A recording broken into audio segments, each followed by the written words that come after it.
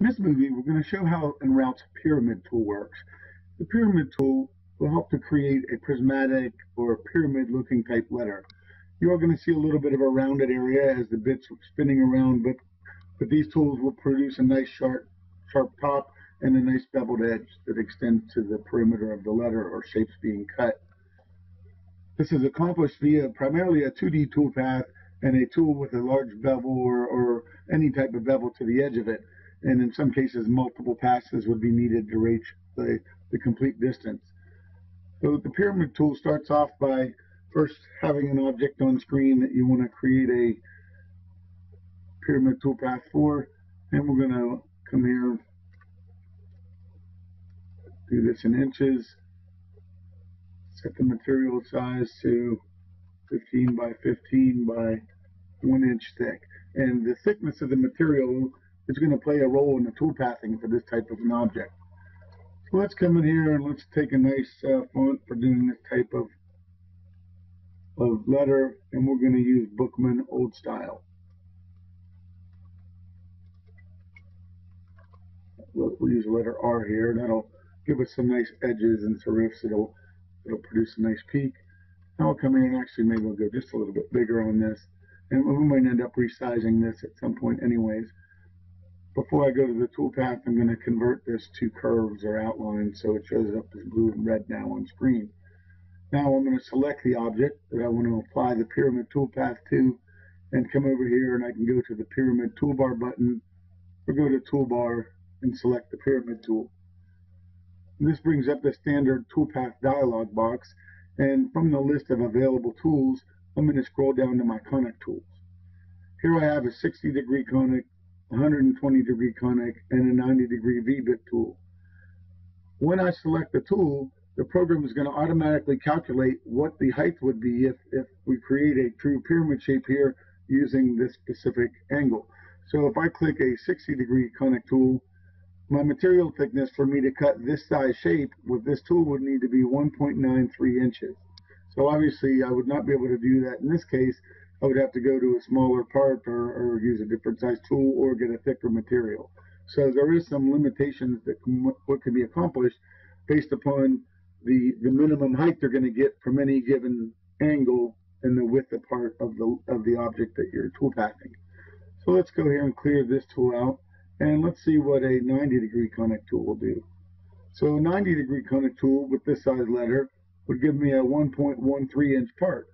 So I could easily get 1.5 inch material here, but if I want to, I can also choose now the 120-degree conic tool, and this tool is actually going to easily fit inside my 1 inch material.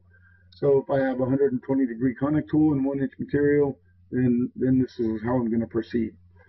Now within the pyramid strategy, you're going to have multiple toolpaths or multiple tools selected. The next tool will be a tool to rough away any unnecessary area. If multiple passes are used, you're going to be moving both down and outwards in each pass, and there's a time when you could have some leftover material that would impede the movement of the bit. So this process will actually allow the bit to move freely, and you might typically use a larger conic tool here or an end mill. So I'm going to choose a 3/8 inch end mill here. And the final tool would be for any vertical return on the vertical sides of the letter.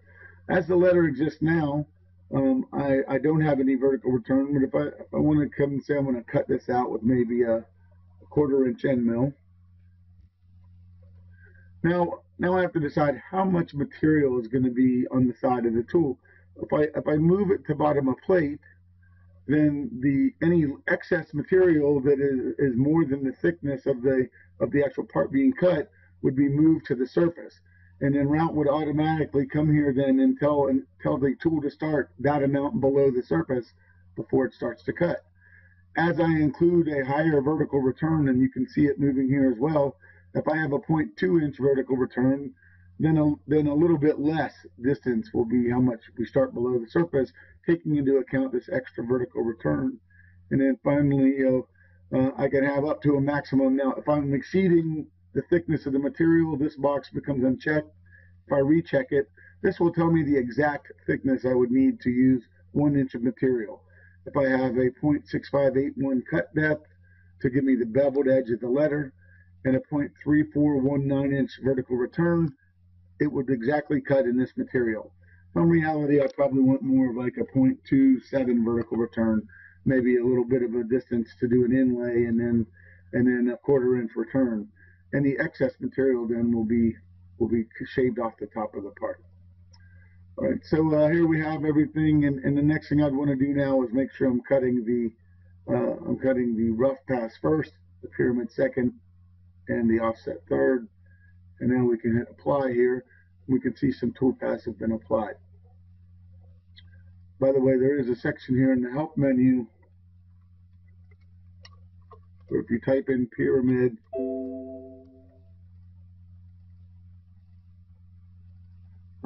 this will show you a little bit about some of the terminology here, the surface depth, the cut depth, and the return height.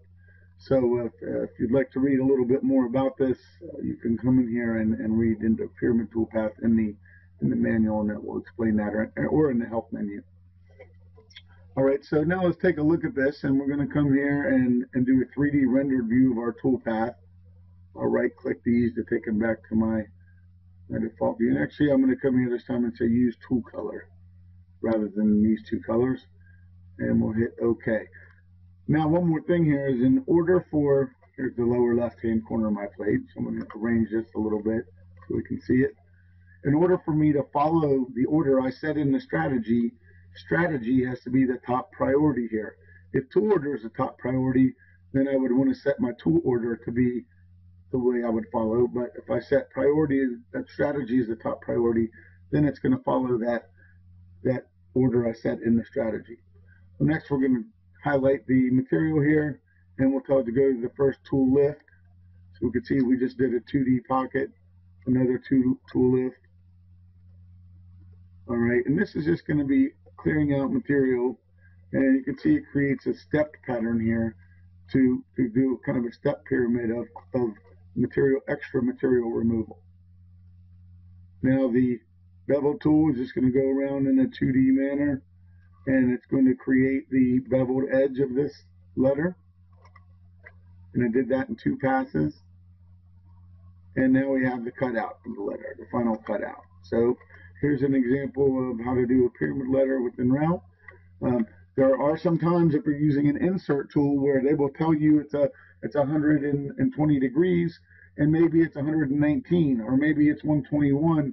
You might have to do a series of test cuts of a particular angle in 2 passes to get a really good idea of that. And in one case, I have an example. We had a customer who had a 150-degree bit that had to be defined as 146.5 to be able to accurately cut in multiple passes. So that's something to keep in mind, that it's not always a perfect angle when you're using particularly insert tooling. And in most cases, you want to actually design use an insert tool as a 0.02 tip diameter. A 0.02 tip diameter would be a taper tool, and that extra amount of diameter that exists needs to be taken into account to get a smooth edge. So you might want to check with your tooling manufacturer when you're going to use a particular bevel tool or conic tool to produce this type of a letter.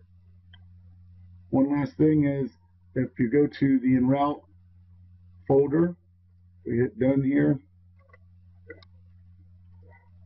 and you go to EnRoute 5.1, go down to the tutorials section. There is a pyramid letter instruction tutorial. So that's one more thing to point out here. So this has been a review of the pyramid tool, and here's one last preview of how it looks.